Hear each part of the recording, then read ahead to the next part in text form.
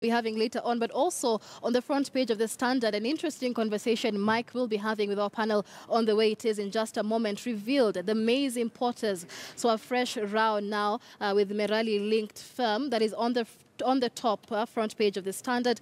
Merali linked firm that imported the controversial fertilizer last year is among those shipping in 3 billion shillings worth of maize as the vessel's origin shown as Durban. But of course, government says the origin of the vessel was Mexico. So that is an interesting conversation Mike will be delving into. You'd want to stay tuned for that. Absolutely. And remember, one of the questions that Kenyans are asking is from the time the government declared that there's going to be an importation of maize for them to avert the food crisis that we have currently, the time difference between when it would leave Mexico and hit the port in Mombasa is questionable. So, of course, we'd like to find out how is that possible. Right. Was there somebody already who had a premonition that this was going to happen and began the import before I remember time? earlier this week we had Francis Mtalaki give an itinerary of where the ship has been for the past 1 year, and it was anywhere but Mexico. Anywhere so but a lot Mexico. of questions that need to be answered.